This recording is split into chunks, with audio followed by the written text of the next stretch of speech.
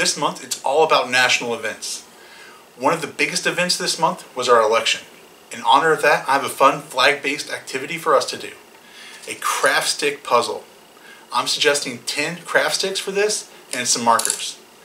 I'm going to be making a flag, but feel free to make whatever you want. So let's get started. First, you're going to lay out your sticks in a row, so that way they form a square or a rectangle. Next, you want to use your markers to create a picture or a design. Be careful to keep your sticks together. You can also use tape on the back, so that way the sticks keep together, so you can keep them in place. I'm going to go ahead and make my design. Once you've made your design, you can mix up your sticks, and then you can put them back together again. Or you can give them to your friend and see if they can figure out your puzzle.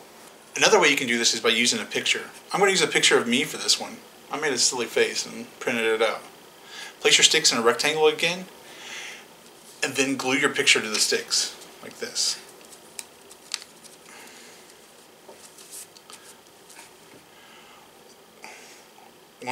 Once the glue dries, you can cut up the pictures using the sticks as your guide.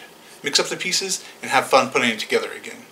This week's book recommendation is One Vote, Two Votes, I Vote, You Vote, and it was written by Bonnie Worth in the style of Dr. Seuss. This book discusses many different parts about how our government works, including our elections. If you would like to learn more about elections and our government, this is a book that I would recommend starting with. I would vote for it.